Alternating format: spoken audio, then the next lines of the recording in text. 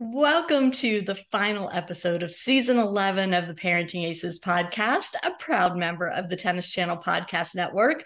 I'm your host, Lisa Stone, and what better way to wrap up this season than with a chat with Peter Scales about the mental side of the game. It's one of the most discussed topics on our Facebook groups, in our consults, in my email, and I'm thrilled to have Peter back on to not only talk about the mental side of tennis, but also to talk about his new book, which is available on Amazon, and we will have a link to in the show notes on ParentingAces.com. Before I bring Peter back on, I want to just remind you, if you haven't already, we'd love for you to become a premium member of Parenting Aces. You can do that by going to ParentingAces.com and just clicking on the join button in the top right. And with that, you get full access to our website and all of our archived articles and podcasts. You get first looks at new content, at discounts on products and services, and just all sorts of other great stuff, including 2 complimentary consults with me each year. So I hope you'll take advantage of that and join us. Our podcast is coming to a close for season 11. Hard to believe another year is in the books. We will be back with season 12 sometime in mid-January. I'm going to take a little time away, going to visit my son who's living in New Zealand now, and really looking forward to spending the holidays with him and his buddies down there. And in the meantime, I hope you all have a great holiday season, whatever holidays you celebrate. And I hope you enjoyed this final episode with Peter Scales. Pete Scales, welcome back to the Parenting Aces podcast. What a great way to wind up our season 11. I'm just so happy to see your face and get to chat with you again. Yeah, same here, Lisa. Glad to be back and look forward to our talk. Yeah. I think we have a pretty timely topic at hand today. And as we were talking offline, I was sharing with you that the topic of the mental side of tennis is kind of a hot topic right now, at least in the Parenting Aces community and with the parents that I'm speaking with in our consults. It comes up 100% of the time. Mm-hmm. So I would love for you to really dig in over these next few minutes on the mental side, what the parent's role is in helping their kids who are on this elite pathway, this intense pathway for junior development in tennis or any sport really, or any activity, develop the mental skills that they need to be successful in their sport, in their pursuit, or just in life in general. Yeah, it's really timely, and obviously in the last couple of years we've had people like Naomi Osaka and Marty Fish and plenty of other folks in sports other than tennis, Gracie Gold and figure skating, Michael Phelps and swimming, on, beginning to talk about the issues that they've been having. And continue to have, and how you deal with this at a rarefied level of performance, right? And part of the issue that complicates it when we're talking about our young student athletes is that they're kids, and the work of being a young person is going on at the same time as they might be on an elite pathway to being this, superior athlete. So part of the work for parents and coaches and the athlete themselves is to understand that they are more than their tennis. They are more than their sport. Their identities are more than it. And it's very hard when you're chasing scholarships and colleges may be chasing you, and you're getting this kind of really super positive feedback and seeing all these possibilities out there, especially in the world of name, image, and likeness in college now. Yeah. There's real money out there. There's real money, even if you don't make it as a pro, there's real money in college.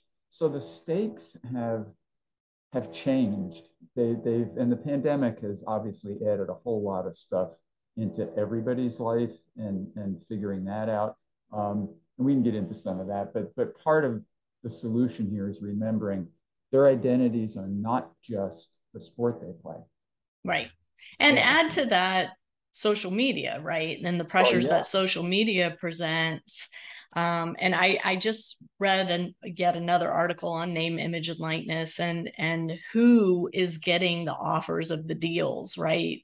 And a lot of it's based on being a quote influencer on social media, having followers. And how do you get followers? Well, you have to put content out there.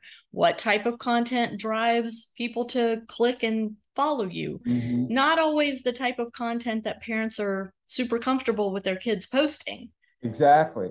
So much of it is about looks, and particularly and for sexuality. Sexuality, particularly for female athletes. Yeah. And it's that vicious circle, and some athletes decide, okay, I'm empowered and I'm going to decide how far I want to take this, and that's great for them. But as an overall global influence on young people, it's not healthy. Yeah. It's just not healthy. Yeah, and it's funny is, somebody in my age, I won't divulge, but I'm older than you. Well, yeah. I have to check myself oftentimes when I'm looking at social media posts by these young people who are trying to garner follows for reasons such as making themselves marketable for name, image, likeness, endorsements, money, opportunities. And I have to remember that, things are different now. And we as parents can't always look at the current state of affairs with the eyes that we were raised looking at these types of things, right? We have to adjust our perceptions. That said, I'm really interested to hear your take on what's healthy and what's not healthy in terms of the overall mental state and development and health of these athletes as they're going through this process. Yeah, and part of it is you've got to understand what your purpose is in your sport. Why do you play? What is it that you love about playing? And the challenge is that almost everybody who gets really good at any sport fell in love with that sport. They fell in love with it, not because of winning, not because of name, image, and likeness. We didn't even have that. Right. They fell in love with it for the running around, the social, the competition, the challenge of learning how far you can take yourself and solving problems, during a competition. So we need to keep reminding in coaching, and not just reminding, but I've got a new book coming out, the Compete, Learn, Honor Playbook. It's out. And it's about how you actually remind yourself systematically, doing exercises on the mental side of the game about why you play, your reasons. Why does Peter play? Why does Lisa play? And if you're playing for your parents, oops, warning signs. If you're playing for the scholarship, oops, warning signs. These are byproducts. If you end up pleasing people, okay, that's fine. That's a byproduct. If you end up getting a scholarship, that's great. That's a byproduct, though. That can't be your primary goal, because then what's going to happen, and Jim Loehr has talked a lot about this in his books, what happens then is, even if you reach that goal, if that's your goal and it isn't tied into and connected with some deeper, almost spiritual purpose within you, your purpose for being a student athlete, then you're going to be unfulfilled even when you reach that goal. You get the scholarship, you get your name in papers on TV, whatever, online. And then what? Who are you? Yeah. Alize Cornet's coach, I don't know if you saw this, but she did a piece a couple of years ago and said, this is what she told Alize: you are not a tennis player. You are a person who happens to play tennis. Yeah. And Alize said that really helped her, right. Free up. And Iga, Swiatek is getting similar advice from her psychological coach about the breadth of your identity. Yes, this is an important piece of your identity. Yeah. But you own this. Your parents don't own it. Your coach doesn't own it. The contractor, the recruiter doesn't own it. You are the boss of your tennis career. And even at a young age, you have to be really, really aware of why you're doing this. And those reasons better be for you. Right. And that's such an important point. And I've talked about this before, but it's a question that I often ask when I interview junior players at big tournaments. Why did you start playing the game? What do you love about tennis? And most times I get a big thank you from the player for causing them to kind of take a step back and reflect on that and remember what it is that drove them to want to work this hard, to want to get on this pathway, to want to devote so much of their energy and their time and their life to pursuing excellence in this particular sport, right? Yeah, and I think it is important, and I try to remind parents too that you need to ask your kid that question. You need to check in with them periodically, whether that's monthly, whether it's a couple times a year, whatever is appropriate in your family setting. But it's really important that we remind our kids to reflect on why they're doing this. What is it that first made them want to pursue this?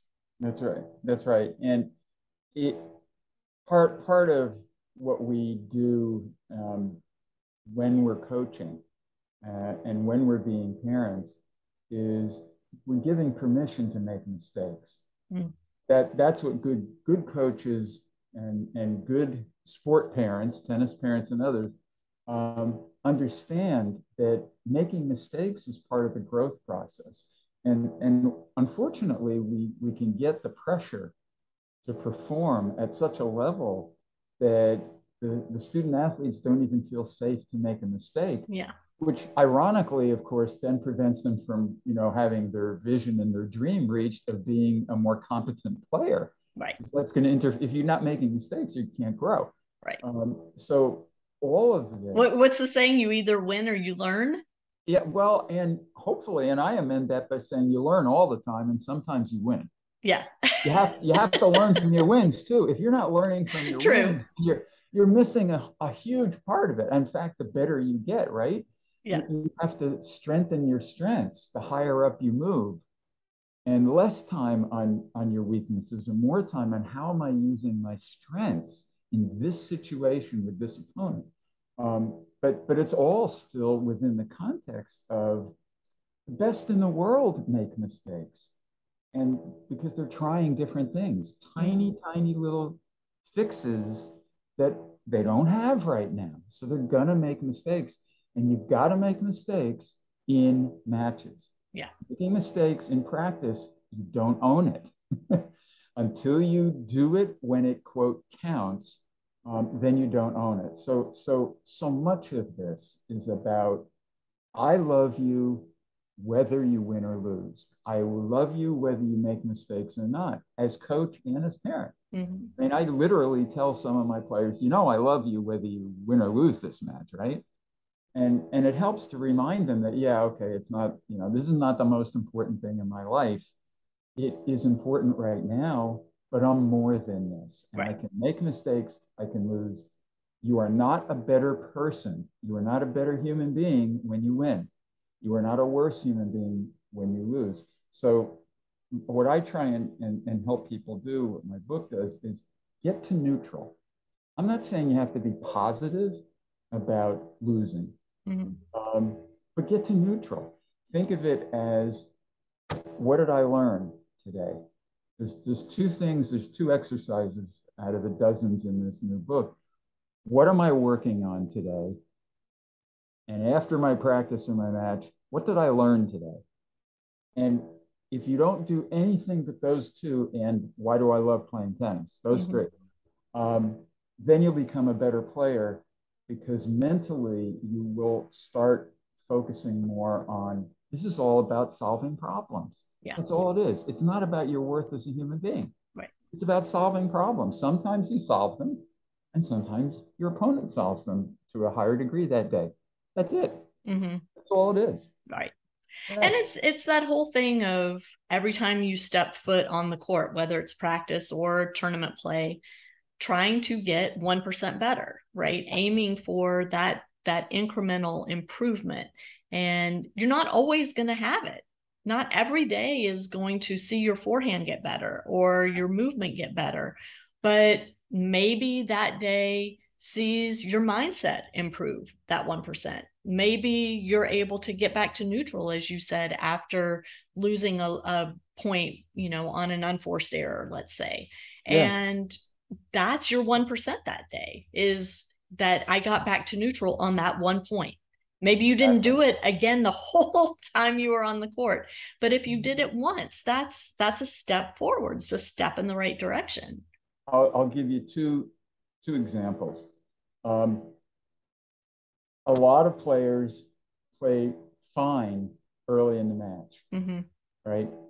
Late in the match, third set, 5-all. Okay. You still go for your big forehand? Do you go for it or do you get careful? So if I have a player who goes for it and they lose, mazel tov. Yeah. You went for it. That's what we wanted. Mentally, there's your 1%. There's your step in the right direction that you're talking about, even if they lost. Yeah. They made that huge. They played the right commitment. way. They committed at the moment of real pressure, not Mm-hmm. at 0-0 starting the match, right? Yeah. Anybody can play okay in the first few games, but late in the match.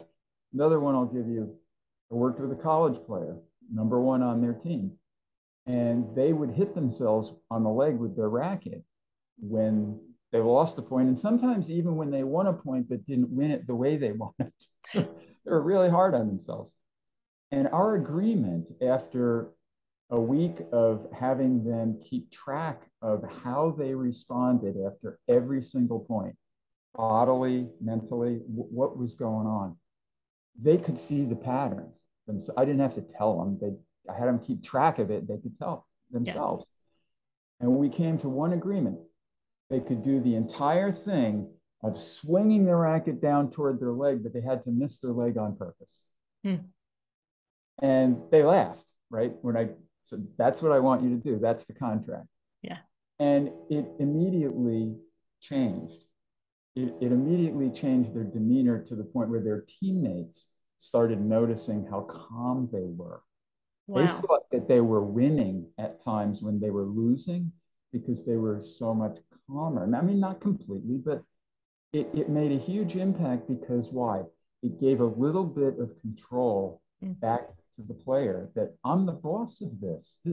You're making a decision when you choose to be cautious instead of commit to your shot when the pressure's on.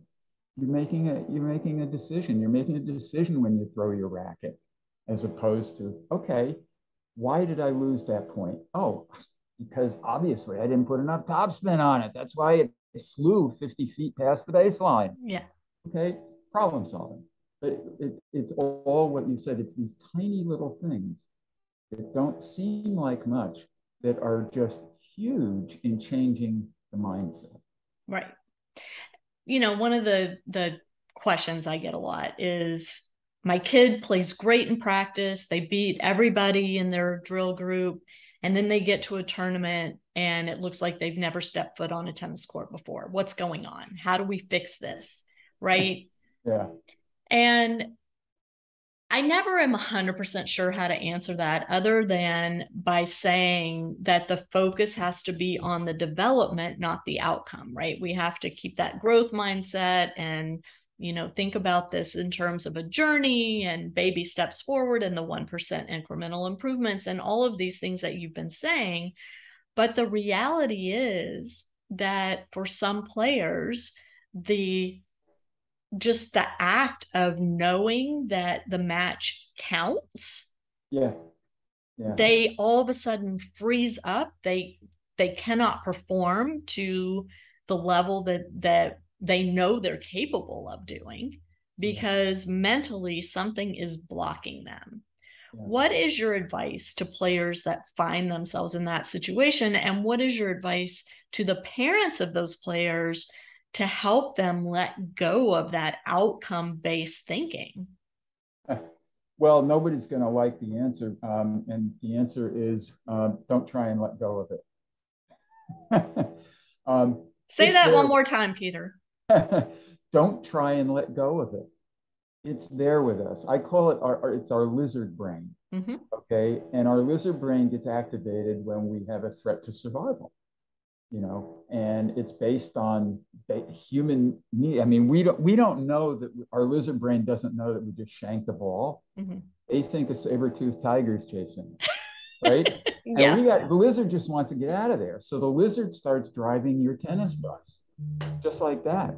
And so my advice is the ineffective thing to do is to try and kick the lizard off the bus. Mm.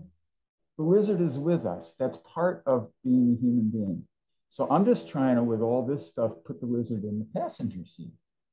Okay. So part of it is just simply acknowledging, I'm scared. I'm scared of losing. Why are you scared of losing? Because people are going to think I'm terrible. They're not going to like me anymore. They're going to know I'm a screw up and a fake.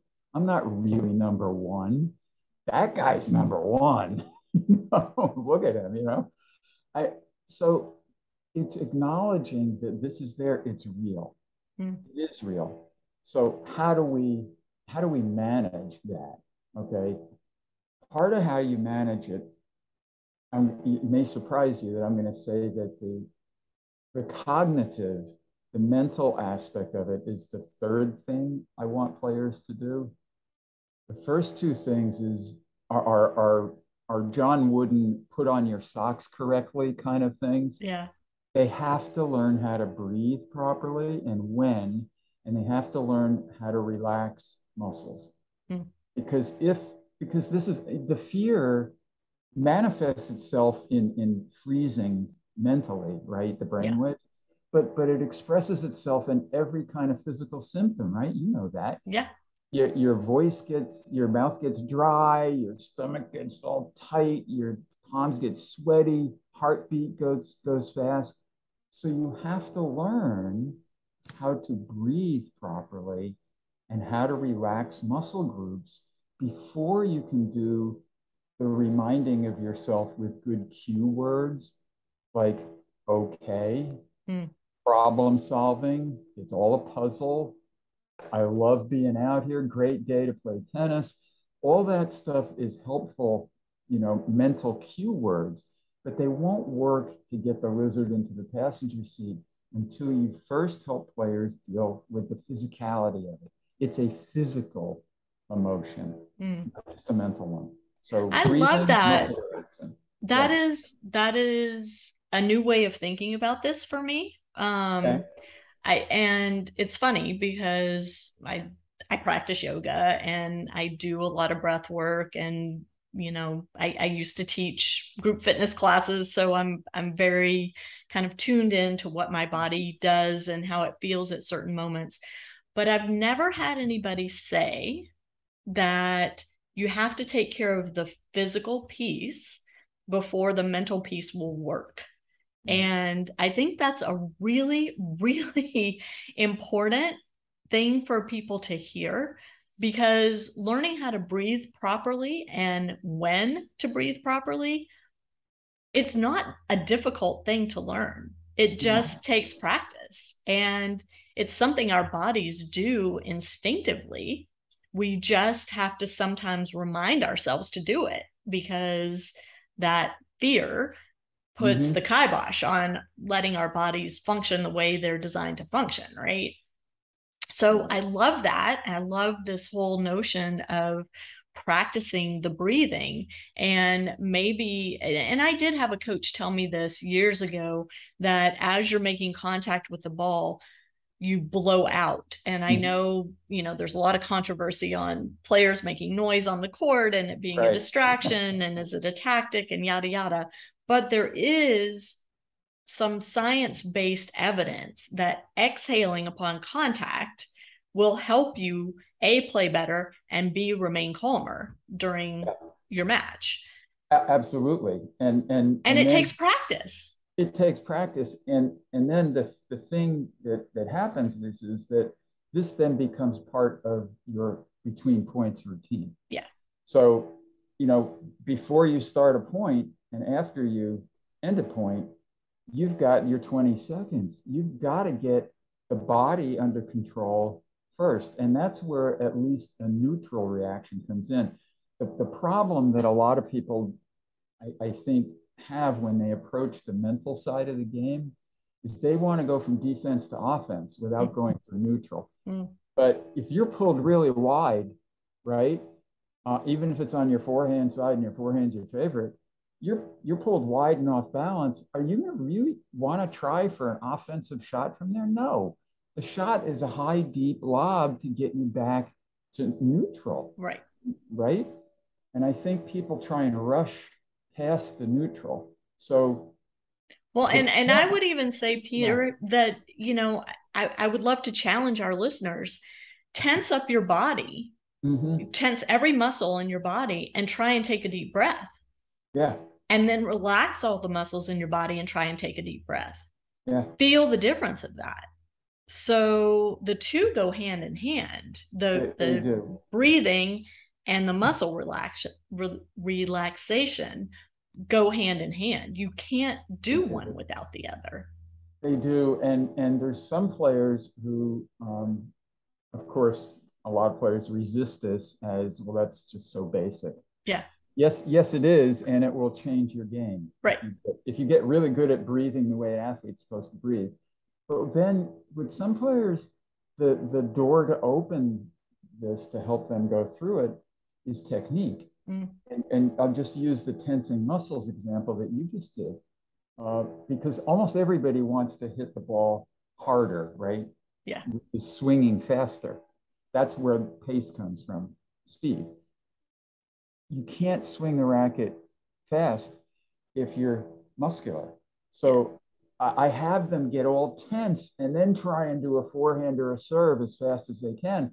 And now go through a little muscle relaxation, take the pinky off the grip and feel your arm like cooked pasta. And now notice the difference. And just as you said, the breathing, you can either go from breathing, start with breathing or start with muscle relaxation, but the other is going to happen. Yeah. They're correlated, as you said. Yeah. So, you show them how to relax and it makes a difference in the speed. So they've got their goal. They see how they can hit the ball, quote, harder by being more relaxed, right, and more in control of their breathing. I had a yoga instructor say to me years ago that a tight muscle is a weak muscle. Yeah, that's so it's exactly what you're saying, right? In order to generate the racket head speed, you can't be tense.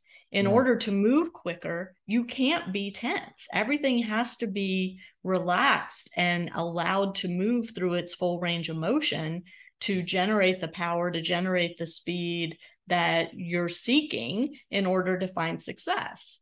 And sometimes after you've done the breathing, the relaxation, I've got another thing I do where, you do lie to yourself. Some people need to fake it till you make it. well, that kind of thing. It's like, what's the most common excuse that I hear? The most common excuse that I hear when people don't play well is, I hate the wind. I hate the sun when it's outdoors. Yeah. Or indoors, it's the lights. Yeah. I hate the lights. That's me at night. Yeah, I hate the light. So you make a list of all the things you hate, your excuses, and then you flip. I played judo when I was in high school. So you judo. I say, this is a judo move. Okay. Flip it around and you say, I love playing in the wind. I love playing in the sun. I love it when my opponent's a pusher. I love it. And you don't believe it right away, but you can just by saying that and smiling. I'm big on telling them to smile too, because that's another way of relaxing. It's hard to be muscularly tense if you're grinning. Yes. And when you hear yourself say, I love to play in the wind. I love to play in the sun. I love it when my opponent's do bad line calls, you start to smile. And of course, you don't love it, but you only have to convince one person, and that's you. Right.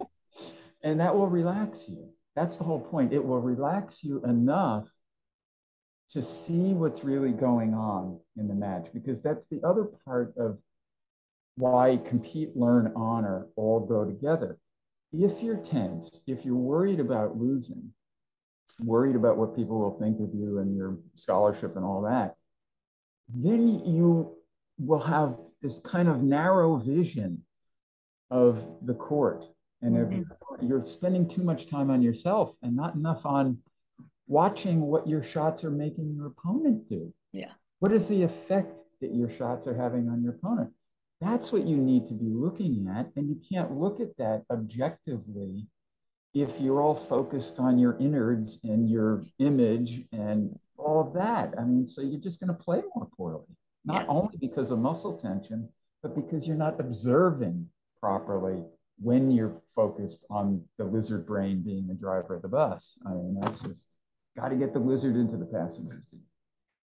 Do you think it is valuable for developing players to write these things down, to record them and play back the recording for themselves, or some other method of making sure that they remember what the purpose is and why they're there, and the appropriate mindset to take out onto the court with them?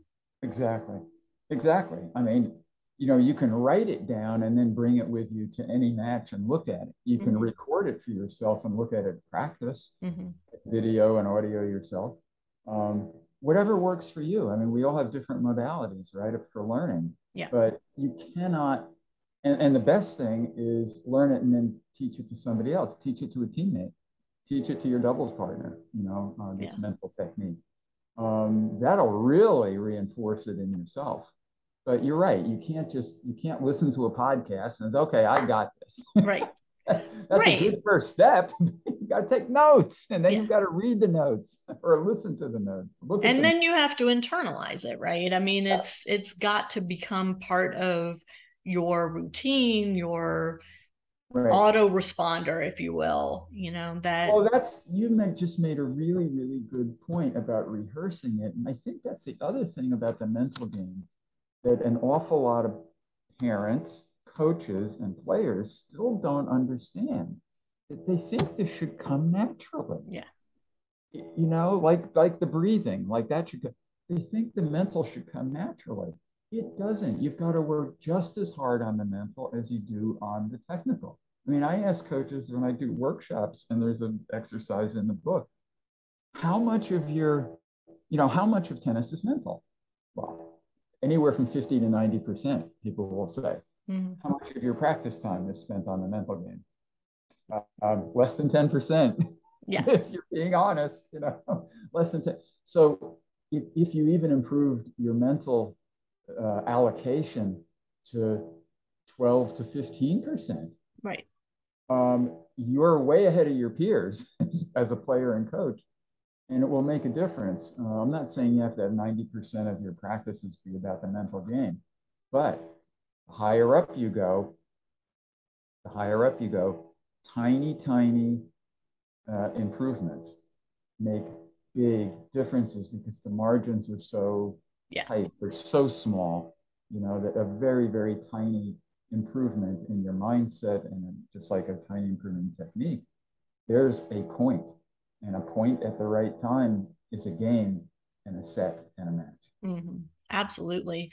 And I think it's so interesting, if those of you watching or listening, if you have an opportunity at a professional event or even a college event to get there early and watch the practices, the warm-ups, and see what these high-level players are doing prior to stepping foot on the competition court, you'll see that the things they're doing are very basic. There's no magic bullet that solves all of this. There's not something that Roger Federer knows that nobody else knows. there's nothing that Serena Williams knows that nobody else knows. The basics are the same for every single player, regardless of the level at which you're playing.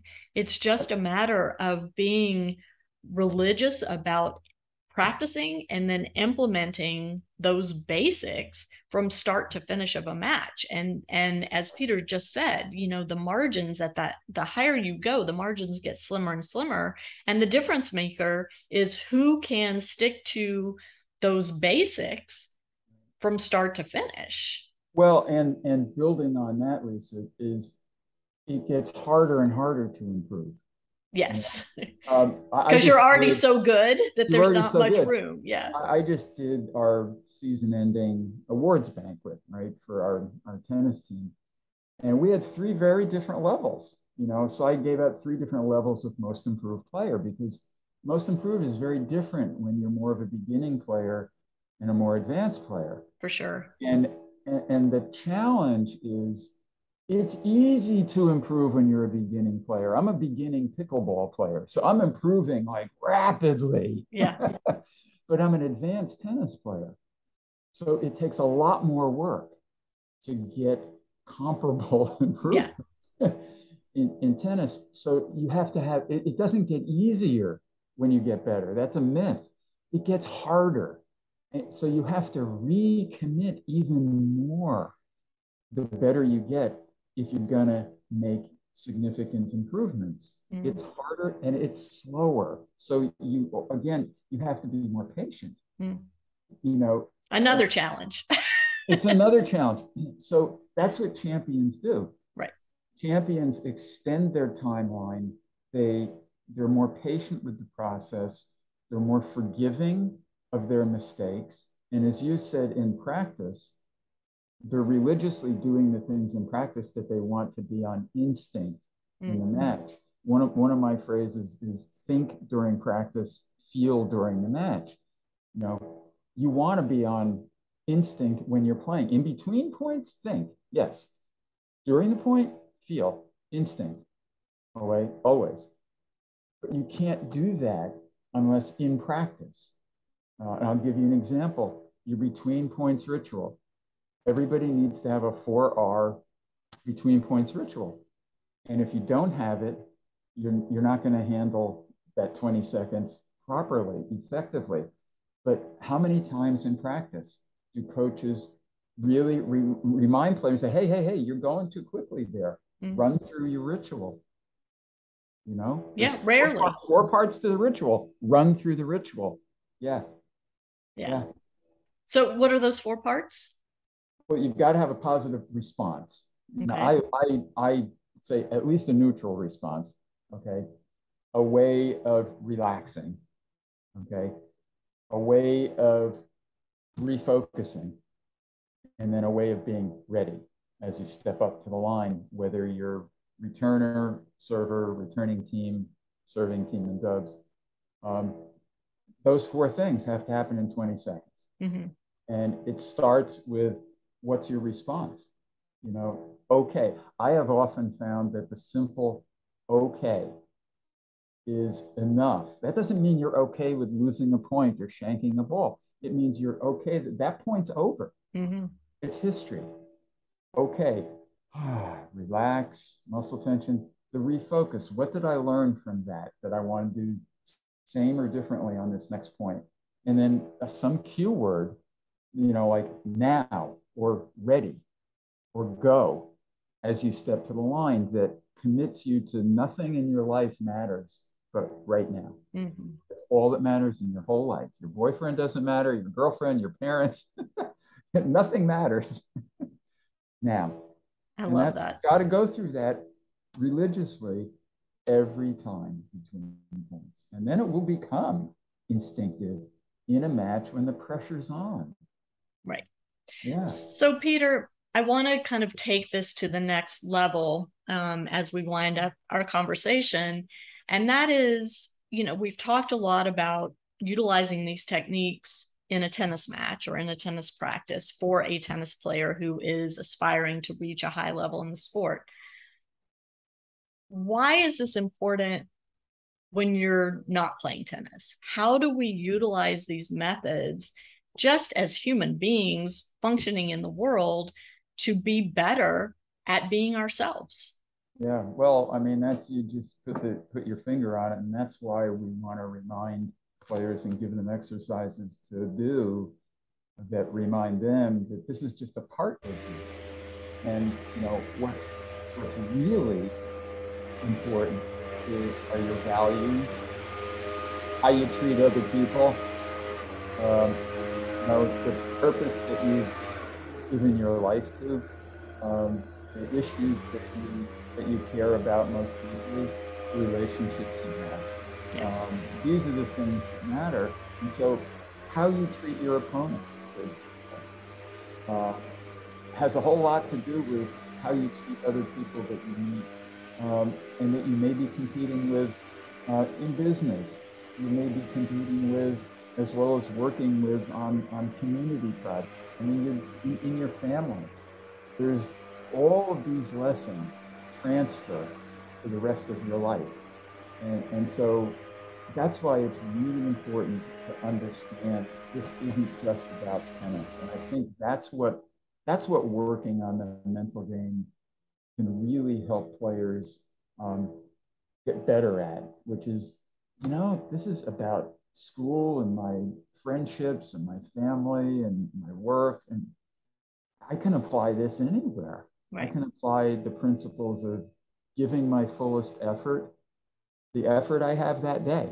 Give 100% of the 60. If you're only 60% of yourself, give 100% of that 60%, right? Be an open and curious and humble learner. No one knows everything. No one knows everything. We're all always learning, coaches too. And honor, it all starts with honor. That your opponent is assume your opponent is a decent human being. Yeah. And, if they're making a bunch of bad line calls, something's going on in them. They're afraid. Psychologically. Remind yourself of that. Their motives are probably more pure than they seem. They're a person just like you. They're afraid of losing just like you're afraid of losing. They have a lizard brain too. So how you treat people in tennis, is a pretty important indicator of how you're going to treat people elsewhere too. When things matter to you, when things matter to you, are you the kind of person you want to be, and the kind of person that other people admire? And also learning to show yourself grace when things aren't going the way you want them to go or hope they'll go. Right. And I think that's another piece of this, is that self-forgiveness that, like you said, some days you're 60%. So give yourself grace in that moment, give 100% of that 60%, but be okay with the fact that you're only 60% today. And, it's okay. It's not world ending. No, it's not. And in fact, that grace that you give yourself enables you to become better. Right. The irony is that the less you forgive yourself for not performing effectively or for making mistakes, the more that closes off your chance of learning. So I always say, look, you don't have to win. You do have to learn. Yeah. If you come off the court having learned something, the W's and the L's, they'll take care of themselves. And, we're all going to win some, we're going to lose some. Very few people are undefeated their whole career. Yeah. Most of us lose at least as much as we win. So, yeah. And the other thing is too, Lisa, that even if you're great, right? We've seen at the pro level, changing of the guard in men's and women's tennis this last year, right? Maybe Serena is, or she's flirting with. Is she retired? Yeah, we don't know what's going on with her exactly. Roger is retired. Roger's retired. Mirka will see to that for sure. He's not coming back. But they have been the best, and yet their lives in performing tennis, competing tennis, are over. So what's left? What is there? So you're always building, great high school players don't always get to play in college. So your career is over in that sense, and fewer college make pro. So I mean, the pipeline gets narrower and narrower. That's a tough, more narrow as you move on, and it always reminding us, what's the rest of my life? Right. What's the rest of my identity about? And the more you, all the psychological and sports science research is absolutely clear about this. The more you tie your identity to how you perform, the less happy you're going to be. The more depressed, the more anxious, and the less likely that your achievements will fulfill you. Mm. Or your identity includes your sport and includes, yeah, it's better to win than lose. All this, it's more fun, sure. Right. But the more your identity includes all of it, the happier you're going to be, the more you handle ups and downs, the less depressed, the less anxious, the more you give to others. I mean, it's just absolutely clear. You've got to do the work of making sure that this is just one part of your life, not the whole thing. Yeah. I love that. I think that's a great place to stop, Peter. I want to make sure that I give you the opportunity to talk a little bit about your new book and how people can get a copy. Yeah. It's the Compete, Learn, Honor Playbook. I can't see it, it's all blurry. Simple steps to take your tennis and pickleball mental and emotional game to a new level. Okay, we're gonna just not, I'm gonna pretend like I didn't hear the P word. So yeah, tennis. Okay, got it. Okay, but it's in there. But it's tennis. Just kidding you. Just kidding you. And it's you can start it anywhere, open the book anywhere, and it's 1 to 2 pages on each of the 24 compete, learn, honor habits, and then 36 or more worksheets, activities, exercises, some to do on the court, some to do off the court. They are really easy to do, and it will absolutely elevate your mental emotional game, regardless of what level you're at. You can be a beginning player, you can be a tournament player, you can be a scholarship D1 player, and you'll get something out of this book. I love it. Absolutely. And where can people find it? Amazon. The Compete, Learn, Honor Playbook. Awesome. And we will have a link to the Amazon page in the show notes on ParentingAces.com. We're also putting the final touches on our holiday gift guide, and we will absolutely include the book there because this is a great stocking stuffer for the tennis players in your life, and it will be a great gift for them. So it is. And I just encourage people, get the book, and if you like it, please leave a review on Amazon. That's how more people will find out about the book when they search for, mental game and tennis. Love it. Love it. Love it. Lisa, thank you. Thank you, Peter. It's always such a pleasure to speak with you, and I always learn something new. So what a great way to close out our season with this wonderful conversation. And for my listeners, I hope that you learned a little something or a lot of somethings today from Peter Scales, and that you will click on the link and purchase his new book via Amazon. And it will, again, be in the show notes on ParentingAces.com. Peter, wishing you and yours a very happy holiday season, whatever holidays y'all celebrate, and same to all my listeners. Thank you so much for tuning in, and we will see you next year for season 12 of the Parenting Aces podcast.